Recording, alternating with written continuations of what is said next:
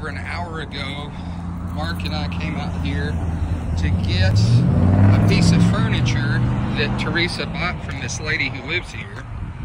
We came over here, it was coned off. I moved the cone. The lady didn't have anything to do with it. And we drove around the corner here to get to where her stuff was. And there's no damage. You can see these cracks. Those are not tire damage. That's not from recent. That's something that's been seal coated. You can see where they seal coated these cracks. And as you can see, they've seal coated all that. And that's been there. If there was any damage, there would be fresh damage. And there's not. And we came over here and we swung up here to these apartments, and the piece of furniture was right over at that apartment. And we came up here and gently pulled in, and as you can see, there is no damage whatsoever to this asphalt where we came in.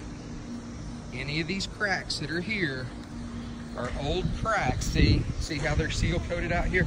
We didn't even come out here or over here. That's all old seal coated stuff. You can see there's no humps, no bumps, smooth as a baby's butt.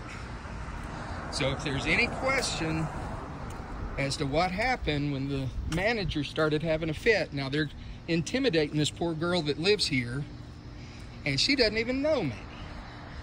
It was my fault, not hers. She said not to move the cone. I moved the cone. I take full responsibility for that. But there is no damage whatsoever.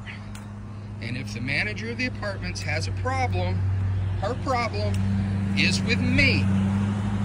The only reason I moved the cone is because I'm having some serious health issues right now, and I didn't want to damage myself trying to lift that heavy furniture, and I thought I was about to have a heart attack when we moved the furniture, and that's why I moved the cone.